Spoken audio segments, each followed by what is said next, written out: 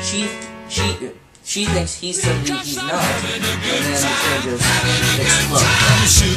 He comes back, he knows that he comes back to look forward to I'm a racing car, passing by like Lady Godiva. I'm gonna go, there's no stopping me. I'm burning through the sky. 200 degrees, just saw they call me Mr. Fahrenheit.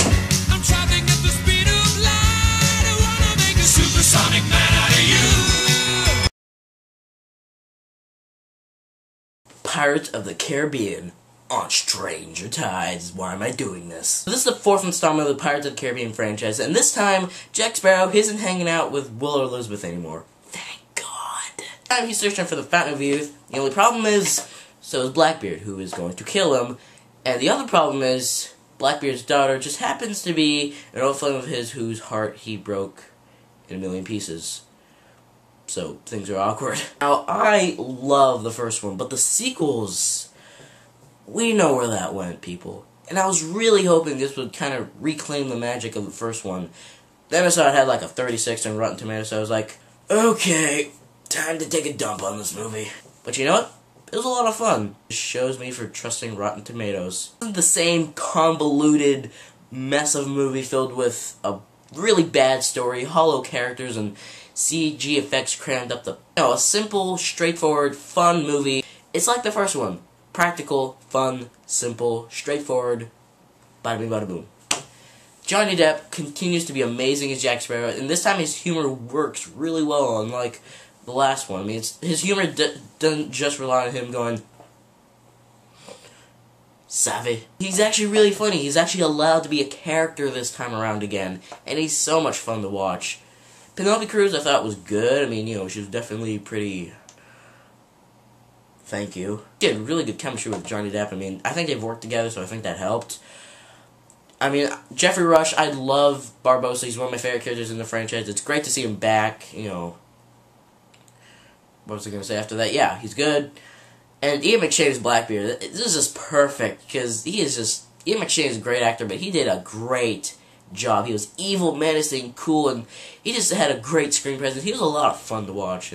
Now, Rob Marshall, he actually surprised me. He did a pretty good job. I mean, if you don't know, this movie switches directors from Gore Verbinski to Rob Marshall, and I was a little bit sad that Gore Verbinski wasn't doing this one, because he did a fantastic job with the trilogy, the original trilogy. I thought Rob Marshall didn't do quite as good of a job, but he did a pretty good job. He shot the locations pretty well. He actually filmed the action scenes pretty well. And the action is pretty entertaining. And, you know, sometimes it can be a little bit silly, but it's pirates, I'll go with it. It's a lot of fun. My favorite scene has to be this mermaid scene. It's so cool and surprisingly creepy. I was actually kind of creeped out. And the visuals, what I like is, yes, this is a practical movie. This isn't crammed with visuals, and they don't have to pay $300 million on this one. I mean, yes, there are visuals, and when they're there, they're very impressive, but you know, there aren't a whole lot. It's very practical, and I really like that.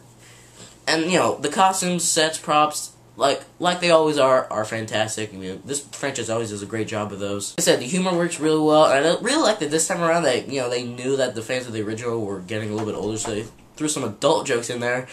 And actually, I was actually kind of like, whoa, God, I hope kids aren't here. What are kids going to be doing at a midnight showing? I thought, you know, the story, while it was a bit meh, written, I thought it was fun, simple, straightforward. I like that this time around we got a bit of an Indiana Jones treasure hunt element to it, which was actually a lot of fun to watch. The score by Hans Zimmer, I said Hans Zimmer, that's all you need to know. It's great. Now, I mean, I had some problems with it. Yes, the plot, it's very underwritten. There's not much of a plot. It's like events, connected with a small string. Yeah, kind of flimsy. Also, I do agree that there are a bit too many characters in this movie, especially the missionary thing. Get him out of there. He was... I hated that character, and I hated the relationship with him and the mermaid. So unnecessary, so boring, so cheesy. Oh, this is a fun movie. Not as good as the first one at all. Nowhere near.